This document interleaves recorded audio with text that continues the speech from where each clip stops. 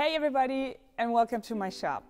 The last couple of weeks I've been thinking about a problem that I had basically ever since I started having a workshop, and that is storage. Coming up with a clever and functional storage system is so hard because you need to find a common denominator for a bunch of objects that all vary in size, function and shape. So the way I've been dealing with it so far is I bought a cabinet, I filled up the cabinet until it's full, and then I moved on to the next cabinet, which leads me to having a bunch of different storage systems that have nothing to do with each other. And basically, I'm the only person who knows where to find what in this shop, which is okay until you start working with other people and you have friends over. And then that leads to me just running around trying to find tools, objects, materials, consumables for everybody who's working with me and not working myself because I'm just looking for stuff. So I challenged myself to come up with a system that is so logical that everybody can find what they're looking for in my shop. And I think I found a good system. It is based on these plastic bins called Euro crates. I think they're called milk crates in the States or fruit crates. I'm not sure. Here in Germany we call them Euro crates, and you can get them everywhere. You can buy them new at the factory, you can buy them on Craigslist. The way I did it is that I looked for the nearest factory who produces these crates, and then I called them up and asked if they have production rejects. That way I could get them a little bit cheaper, and it feels better because I'm not buying plastic, I'm more recycling the rejects. So it felt better to me. They are fantastic because they are stackable, super sturdy, big enough to fit most of my equipment, and they come in different colors. That is very important for my organization system, but I will talk about that in the next video. In this video, I want to talk about the organization of all the small bits and bobs in these big crates. I decided to go with CNC foam inlets. The reason for the two colors is one, it is a lot easier to see all the little stuff against the blue background than a black background. It also gives a nice contrast, so when I cut out the silhouette of a tool, I can see right away what's missing. To cut the foam, I used these 3-fluted cutter bits. They were fantastic. And I took advantage of the two CNC systems I have. On the one side, I have the Stepcraft Q204, and on the other side, I have my Shaper Origin. Both machines have different strong suits. The Stepcraft is a workhorse. I used her name is Lulu, for all the shapes that are repetitive and all the big cutouts.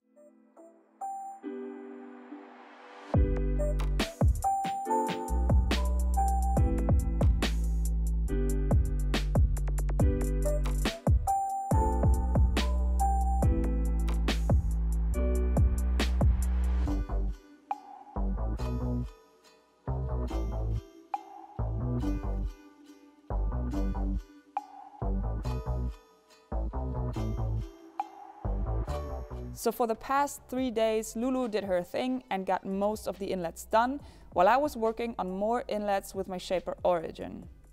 The advantage of the Shaper for me is that you can create paths right in the machine. Since I'm still struggling with building vectors and using the computer in general, I took the lo-fi approach and simply laid out everything on the foam, drew around it and followed the lines with the pen tool of the Shaper.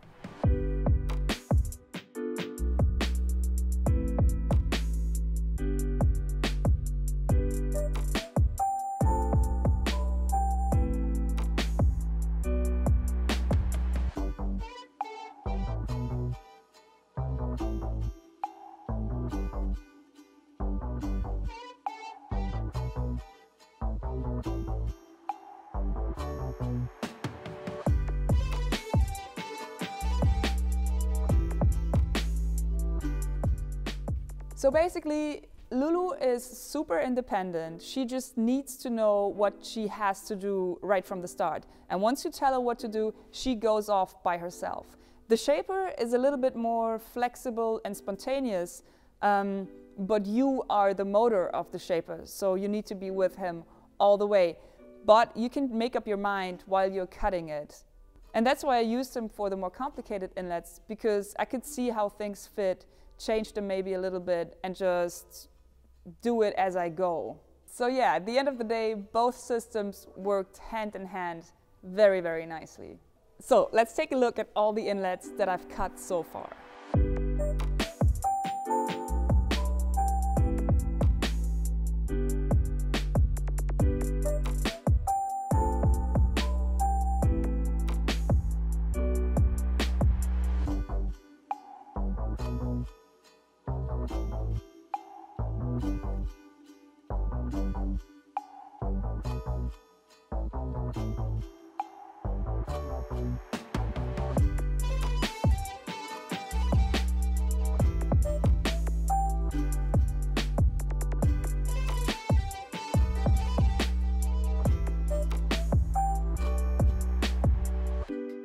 Well, this is obviously a work in progress, but that's also the beauty of it, because I will never run out of cabinet space. This system is super expandable. But this is just a start. In the next video, I will talk to you about the color system that I came up with that will make it so easy to find my tools with just taking a look at the color of the bin. I am excited to hear your opinion on that. And I need a solution for the less delicate but small parts like screwdrivers.